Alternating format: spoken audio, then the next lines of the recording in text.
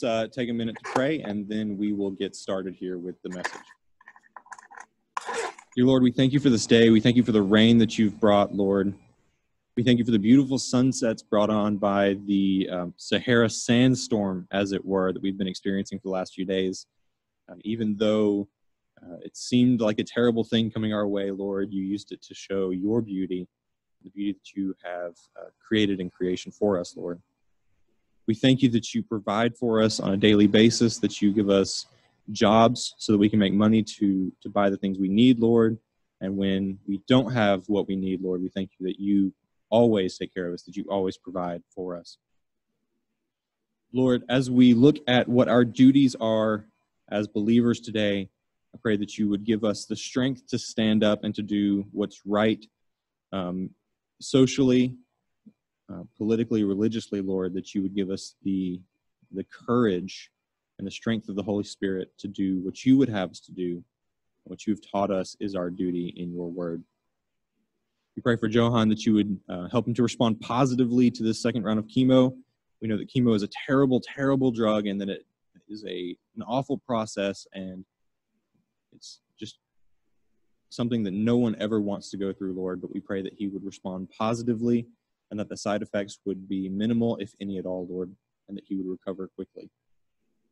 Lord, we thank you for this global outpouring of prayer for this family. We thank you that people all over the world, in China, in America, all over the world, are praying for this family. And we know that you do not ignore our prayers, Lord. You hear us, and our prayers are effective. And we thank you for that. Once again, Lord, we pray that this time of message would honor you, and that it would be your words that we hear today, not mine. It's in Jesus' holy and precious name we pray. Amen. All right. Have you swapped to PowerPoint? Just hit the button. All right. We're still getting used to this new setup. Hopefully it works.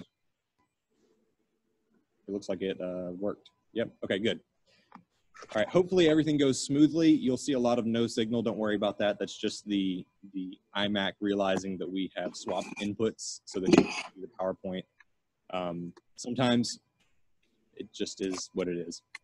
All right, today we're going to be talking about Christian duties. I thought this was an appropriate break from my Roman series. The current political climate has gotten even worse, where we expected it to calm down after the end of June. In fact, it is, as in the last couple of weeks, the riots are starting back up. The division is getting worse. More people are getting hurt. And I thought it was a good time for us to talk about what actually is our duty as believers. Now, there is no shortage. If any of you have been on Facebook lately, you know that there's no shortage of Christians writing essays as their statuses. Oftentimes, they get very emotional and they say things like, we ought to do something. We ought to show love to our fellow man. And then they go on posting hateful things on people's pages that they disagree with. So it got me thinking, what actually is our responsibility? What is the role that we have to play in society, and not just in society, but in the church, in our own personal relationships with each other, with God? What exactly is it that we're supposed to be doing? So what should be obvious is there are more than 5 duties of Christian life. Hopefully you realize that there are not just 5 things we're supposed to do, but these are 5 general principles, 5 general areas where we have responsibilities as believers to act. And those are the duty to promote justice, and not an idea of what is politically expedient, what makes people happy, but what is actually just based on God's nature. And then we have the duty to obey the law of the land. Now, this one right now seems kind of controversial because I thought the system was racist. So how are we supposed to obey a racist system? We'll see what the Bible has to say about that. And then we have a duty to love our neighbors. Now, this is one of the 2 greatest commandments according to Jesus, and as we'll see, many of our problems stem from a failure to do this duty. Fourth, we have a duty to improve ourselves, that is, to improve our own moral standing, to make ourselves better, to grow in our relationship with Christ. And then finally, we have a duty to share the gospel, which hopefully by the end of this message you'll see is the most important of these 5 duties. Now that brings us to number 1, our duty to promote justice. Now this presents itself in several different ways. Probably the most obvious of these statements is found in James 1:27, where James says to the church he's writing to, "Religion that is pure and undefiled before God the Father is this, to visit orphans and widows in their affliction and to keep oneself unstained from the world." He says Christianity in its pure and undefiled form is 2 things. It's to visit orphans and widows and to keep yourself unstained from the world. Now, we'll revisit this, this purity aspect later in our duty to ourselves. But what does it mean to visit widows and orphans? Now, the principle here is pretty straightforward. It means that we are supposed to help those who cannot help themselves, to help provide for those who cannot provide for themselves. Now, in this culture, in Jewish culture in the 1st century, women did not work. Of course, they did housework, they took care of the family, but they didn't go out and work in the fields, at least not usually. So if you were a widow, you often had no source of income. If you were an orphan, you had no parents to take care of you. So these are people who need the help of the church. Now, in our society today, the church has abandoned helping widows and orphans. Now, sure, we might help out if someone's a member of our church, but it's not our job. The government will take care of it. The government will pay for their health care, for their housing, for their food. We don't need to worry about that. Well, James is saying, at a very base level, pure Christianity is to take care of people who can't take care of themselves, to stand up for people who cannot stand up for themselves. And we failed that duty as a church. Second is standing up for the hated in society. Now, this is not a racial statement so much as it is a social statement. There are people who are absolutely despised in our society. Now, oftentimes that's our congressmen. We despise our politicians, no matter which side of the aisle they're on, because they're politicians. But Jesus says, or the story is related about what Jesus says in one of these instances. In John chapter 8, the scribes and the Pharisees brought a woman who had been caught in adultery, and placing her in the midst, they said to him, "Teacher, this woman has been caught in the act of adultery. Now in the law, Moses commanded us to stone such women. So what do you say?" And as they continued to ask him, he stood up and said to them, "Let him who is without sin among you be the first to throw a stone at her." Now, what do? How do they respond? Rather than picking up some rocks and throwing them at her, they all hang their head in shame and walk away one by one. And Jesus looks at the widow and he says, "Where did everybody go? Is no one going to condemn you?" Not the widow, sorry, the adulteress. She's not a widow. And the woman responds, no one's left to condemn me." Jesus says, "Neither do I condemn you. Go and sin no more."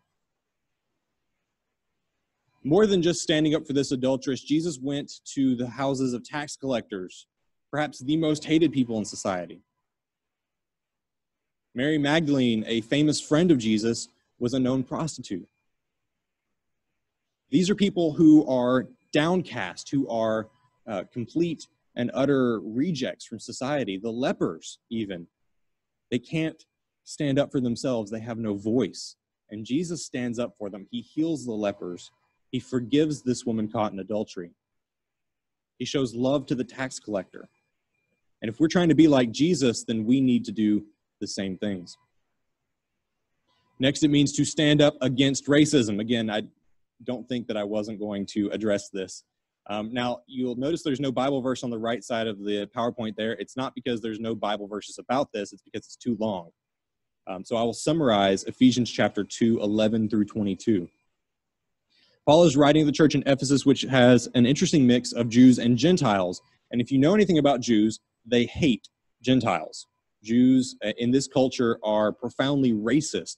Why are they racist? Well, because there are laws that say they can't even go into the house of a Gentile. The Gentiles are unclean. And so they have this mentality that the Gentiles are less than them because they're not the promised people. Now, this is an ideology that is repeatedly rejected in the New Testament. You can look at Acts chapter 7, 8, and 9 with Peter and Cornelius. And Jesus says, I haven't made anything that's unclean. Peter says, but wait, he's a Gentile. And Jesus says, no. I have made nothing unclean. This man needs Jesus. You should go talk to him. Paul, writing to the church in Ephesus, says, essentially, there is no longer Jew or Greek. There is no difference in our race because we are united in Christ. Because Christ has done away with racial divisions in believers.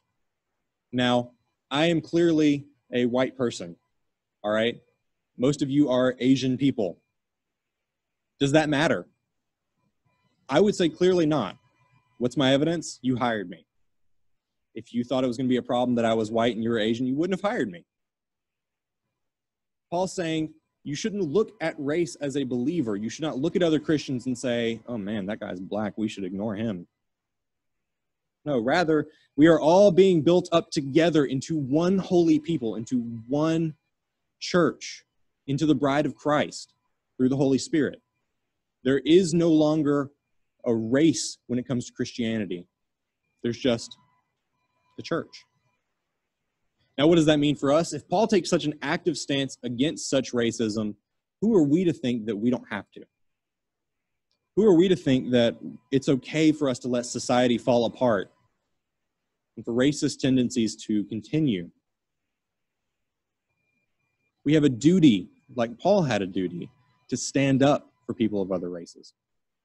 Why? Because we know that there is no real difference between a white man and a black man and an Asian man. They are all human beings. They are all created in the image of God. Now, finally, in our duty to promote justice, the last group of people who cannot stand up for themselves are the unborn. We have supremely failed in this regard as a church. David tells us in Psalm 139, for you formed, he's talking to God, he says, for you formed my inward parts, you knitted me together in my mother's womb. I praise you, for I am fearfully and wonderfully made. Wonderful are your works. My soul knows it very well. My frame was not hidden from you when I was being made in secret, intricately woven in the depths of the earth. Your eyes saw my unformed substance. In your book were written every one of them, the days that were formed for me, when as yet there was none of them. David says, God, you knew me before I was born. You fashioned me with love and with care, intricately. You wove me together. Who are we to say that convenience or that monetary constraints or privacy or family difficulties are reasons to kill what God is knitting together? Who are we to say that the unborn don't matter, that they're not a life? That, right there, the Bible says, is a life. Being carefully, fearfully, and wonderfully made. God knows you before you're born. How can that be if you're just a clump of cells? How can that be? And the answer is, it can't. And we as Christians cannot rationalize this idea that you should have a right to choose to have an abortion. We can't rationalize that with Scripture. We have to ignore verses like this. And that's not politically convenient. Now, I was driving through Atlanta on Friday. I drove south all the way to exit 60 to Fairburn, and then I turned around and came back. I was dropping off the baby with my dad. And I saw exactly one protest. And it wasn't a Black Lives Matter protest, which I kind of expected to see as I drove past the Capitol. I saw a pro-life protest. Why is it that Christians in this country have to protest to protect the life of an unborn child? Because the church has failed to do our duty. We have failed to stand up for the unborn. They can't help themselves. They have no voice. but God is knitting them together. More than that, we have a duty, or not more than that, we also have a duty to obey the law. Now, I know I've got to speed up a little bit here. I spent a lot more time on that than I intended to. We have a duty to obey the law. Why? Because the government is God's tool for good. Paul tells us in Romans chapter 13, we'll look at it in a few weeks, let every person be subject to the governing authorities, for there is no authority except from God, and those that exist have been instituted by God. Therefore, whoever resists the authority resists what God has appointed, and those who resist will incur judgment. For rulers are not a terror to good conduct, but to bad. Would you have no fear of the one who is in authority? Then do what is good, and you will receive his approval. For he is God's servant. For what? For your good. But if you do wrong, be afraid. For he does not bear the sword in vain, for he is the servant of God, an avenger who carries out God's wrath on the wrongdoer. Therefore, one must be in subjection not only to avoid God's wrath, but also for the sake of conscience. Now, why do we have a duty to obey the government? We have a duty to obey the government because God put them in place to enact his judgment. God put them in place to promote justice. Now, are they perfect? Absolutely not. And there are some cases where we should not obey the government. Obedience to the government is always dependent on God's justice, on God's morality. When Daniel is in Persia and they pass a law that says you can't worship anyone but the king, what does Daniel do? It says, when Daniel knew that the document had been signed, he went to his house where he had windows in his upper chamber open towards Jerusalem. He got down on his knees 3 times a day and prayed and gave thanks before his God as he had done previously. Now, Daniel is a treasure trove of civil disobedience. But he's not the only person. When the government does something that contradicts the law of God has to come out on top. It's the same thing when the federal government passes a law, the states and the locals cannot contradict that law. The federal government is supreme in America. In the same way, for Christians, the federal government's laws cannot supersede God's laws. We cannot follow the federal government if they're disobeying God's moral commands. And in fact, we have a responsibility, as demonstrated by Daniel, to continue to do what we know is right. But in all of this, we have a duty to pray for our leaders. There's a lot of Paul in here. Paul, when he's writing to Timothy, says, first of all, then I urge that supplications, prayers, intercessions, and thanksgivings be made for all people, for kings, and for all who are in high positions, that we may lead a peaceful and quiet life, godly and dignified in every way. This is good, and it is pleasing in the sight of our Savior, who desires all people to be saved and come to the knowledge of the truth. Paul says, the purpose of us praying for our leaders isn't so that we feel good. It's because God wants everyone to be saved, and he wants us to be able to live in peace and have a quiet life and live a godly and dignified life. If you think our prayers don't mean anything, you clearly haven't read Scripture. You clearly haven't prayed enough, because I've seen prayers change any number of situations. I've seen people who were declared dead back to life. I can tell you that story later if you want, if you don't believe me. This brings us to our duty to love our neighbors. Now, this stems from what is often referred to as the greatest commandment. There's a lawyer, and he's trying to trick Jesus, and he says, "Teacher, what is the great commandment in the law?" And he said to him, "You shall love the Lord your God with all your heart, with all your soul, and with all your mind. This is the great and first commandment. And the second is like it, you shall love your neighbor as yourself. On these 2 commandments depend all the law and the prophets." Now, I challenge you, pick any command in Scripture, any law that doesn't fall under one of these 2 categories. Jesus is saying they all depend on that. It's either you are obeying God's morality and you're loving God, or you are obeying God's civil commands and you're loving your neighbor. All of the sins stem from this lack of love, either for God or for your neighbor. Therefore, lack of love is the primary issue plaguing our society. You just look around. if everybody loved their neighbors, if everybody loved God, this wouldn't be an issue. There wouldn't be protests in the street. There wouldn't be hate crimes. There wouldn't be violence. There wouldn't be theft. It all leads back to a lack of love. Now, what do we do in response? We have to treat everybody with the dignity that they deserve as human beings. Genesis gives us a good basis for this in chapter 1, verse 26 and 27. Then God said, "Let us make man in our image." He's talking amongst himself, amongst the Trinity. He says, "Let us make man in our image, after our likeness, and let them have dominion over the fish of the sea, and over the birds of the heavens, and over the livestock, and over all the earth, and over every creeping thing that creeps on the earth." God is saying, let's make man, and he will be the capstone of creation. He's going to be the peak of our creative act here.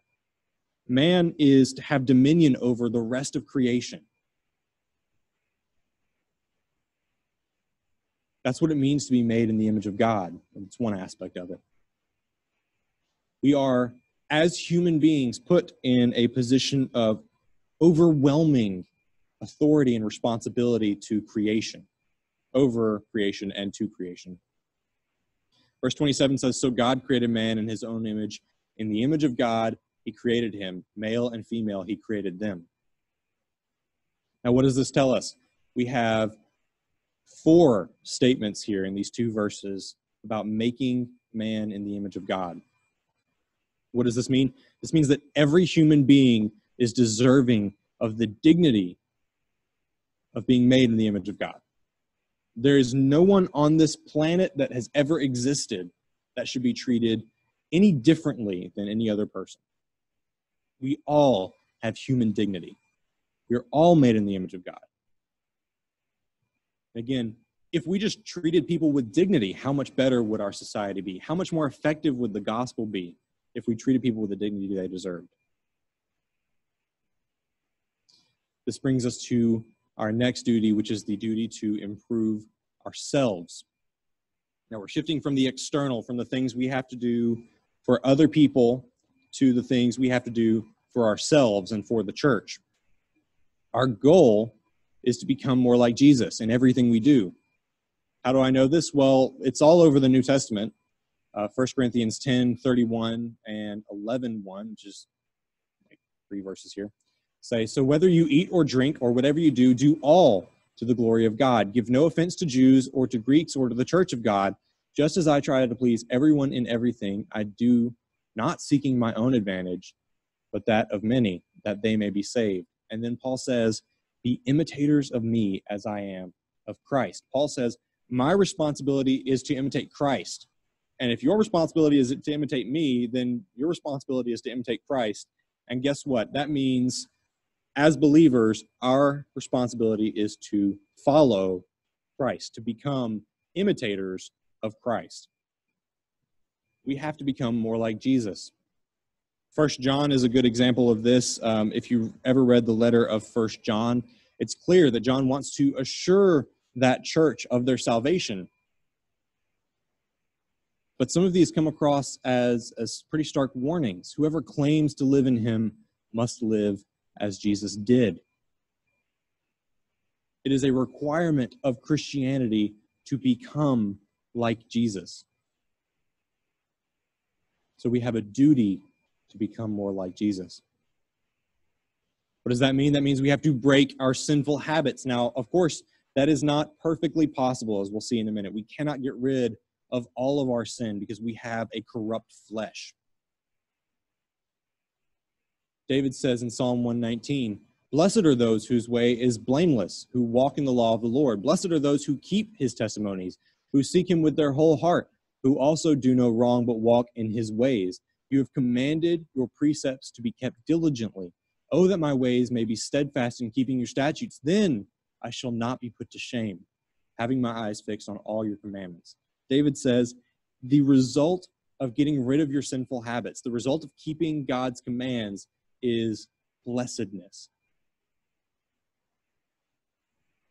If we break our sinful habits, if we rely on Christ, if we follow after God rather than after our own desires, we certainly won't be put to shame. Now, how do you do that? David doesn't leave us hanging.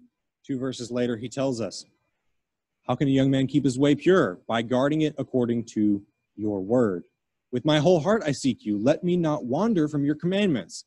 I've stored up your word in my heart that I may not sin against you. Blessed are you, O Lord. Teach me your statutes. With my lips I declare all the rules of your mouth. In the way of your testimonies I delight, as much as in all riches. I will meditate on your precepts and fix my eyes on your ways. I will delight in your statutes. I will not forget your word. How do you keep your way pure? How do you break your sinful habits? You guard your way according to the word. You spend time learning God's word. You store it up in your heart so that you don't sin against him. You make it your guiding light, a lamp unto your feet, a light unto your path. You have to get to know God. And how do you get to know someone? Well, God thankfully has revealed himself to us in his word. So all you have to do is read his word to know who he is. But to have that relationship with him, you have to spend time talking to him. Do you know anyone that you have a relationship with that you never talk to? Like literally never. Now, I've got friends and acquaintances that I maybe speak to once a year, which is not good because, I consider them friends. But we treat God that way. We don't pray like we should. We don't pray enough. We should be praying without ceasing. We should spend our lives communicating with God. Our duty is to hide his word in our hearts so that we might not sin against him. To meditate on his precepts. To get to know God better. To build our relationship with him. But you can't do it on your own. You can't do it under your own power. It's impossible. Even Paul realizes that he can't do it on his own.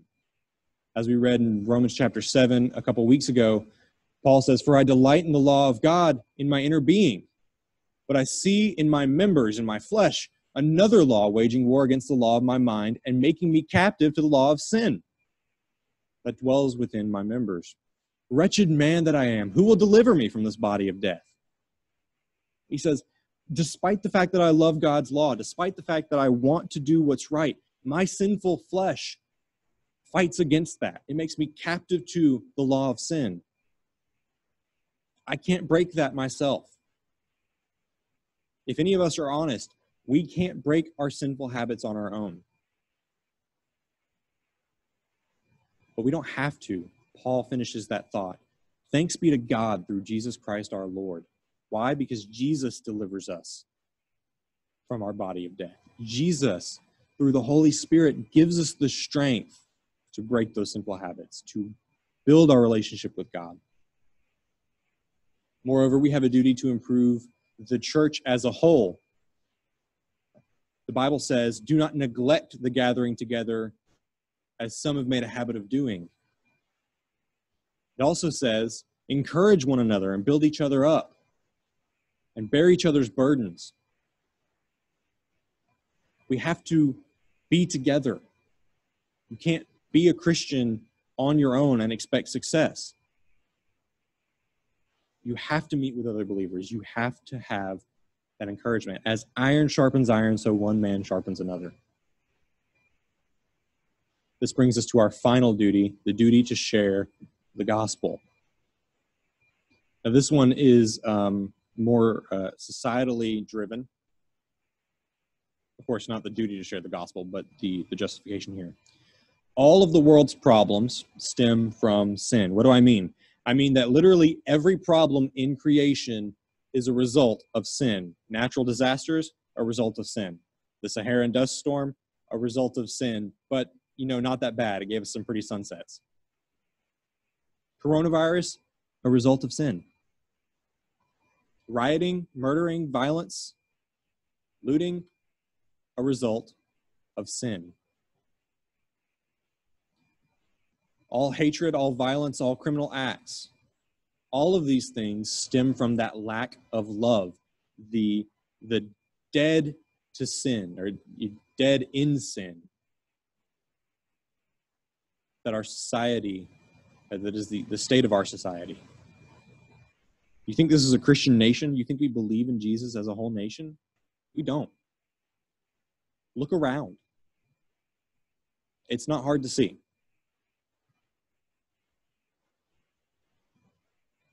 No amount of political grandstanding is going to fix this. No law that anyone could pass can get rid of racism. No hate crime bill could ever get rid of bigotry.